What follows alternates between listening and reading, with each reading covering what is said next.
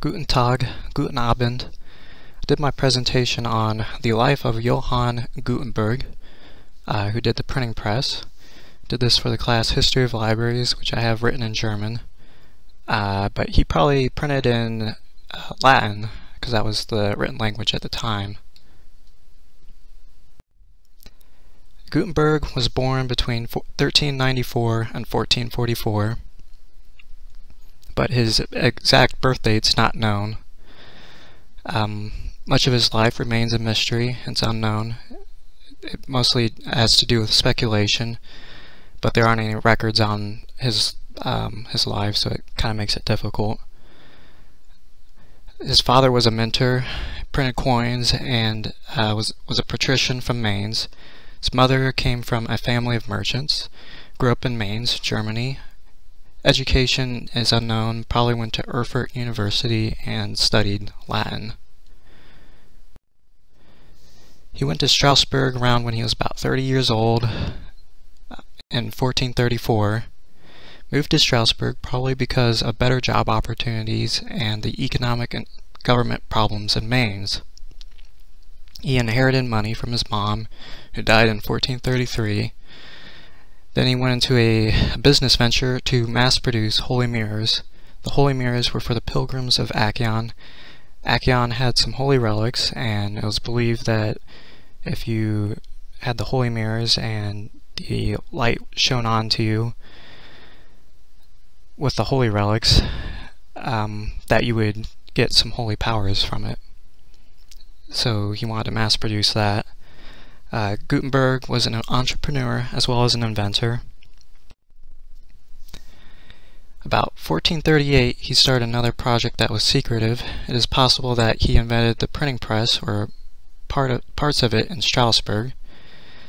The Holy Pilgrimage of Accion was cancelled because of the plague, so his business venture in holy mirrors was not very profitable because it got cancelled.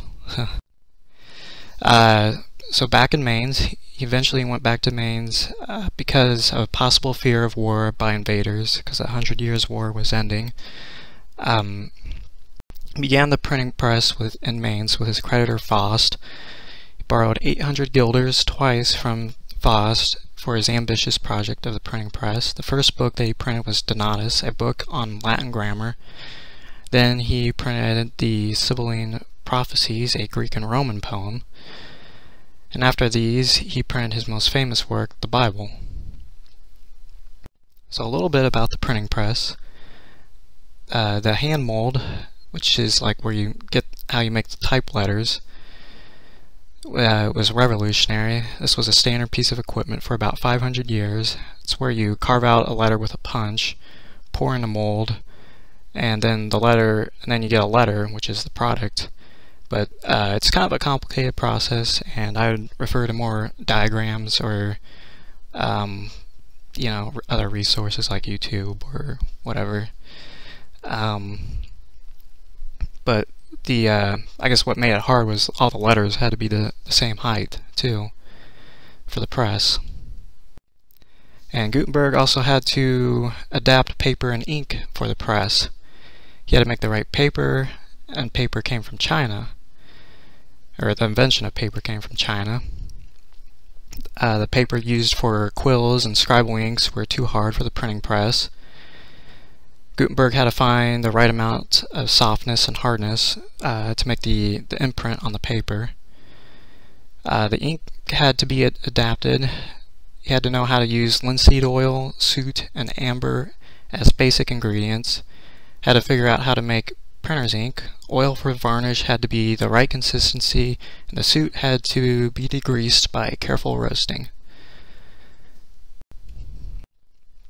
The press, it's not self-evident that he had to make the press, but the press had been used in making paper to squeeze them dry. The idea of the press came from pre-Roman presses for wine and oil making. You needed the press to apply equal pressure on the entire page, which was kind of another difficult task with printing, is you had to make it so it printed evenly. And here's the final product of the printing press. the different pieces. So you put your your lettered pieces in the type form area, and then to the right hand corner it shows people working the printing press. Someone has these little ball things in their hands. That's where you put ink on them, and then you put that over the type letters. And then the other person, he's putting paper on there, and you fold that over, and then put that under the press, and you should get an imprint. But I'd refer to YouTube if you wanted to get more information on it, because there's some pretty good YouTube videos out there on the printing press and how it's done, and some of the techniques are still used today, and it's kind of interesting too. So the Bible, his most famous work, each page contains about 500 words. The design is dictated by scribal traditions, because it's mostly handwritten, so like the margins and everything, he kind of had that designed after that, and he had it illustrated with illuminated manuscripts. He didn't want it to be too radical, because printing was such a revolutionary at the time. So the Bible is known as his Gutenberg Bibles are known as a 42-line Bible, but it's not like that all the way through.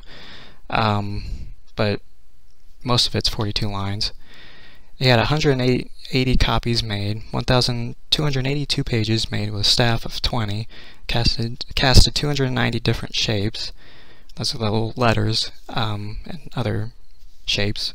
Assumed 150 printed on paper, 30 printed on parchment. Between 1452 and 1455 printed 180 copies of the Bible. 49 copies of the Gutenberg Bible remain in existence today. It is one of the most beautifully printed books, because he had to compete with the handwriting of the time. He didn't want it too radical. Today, if there's a Gutenberg Bible up for sale, it's estimated that it'd be about $100 million. Individual leaf of the Bible, two-sided, would estimate to be about $100,000. So Gutenberg faced a lawsuit because he took out money and his creditor wanted his money back. And this was about the time that he was trying to get done, that he was getting done with the Bibles.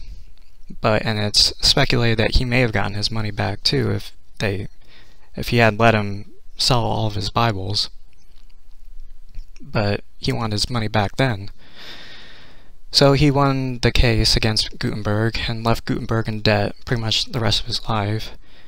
And he took over the shop of Gutenberg and possibly other Bibles he printed.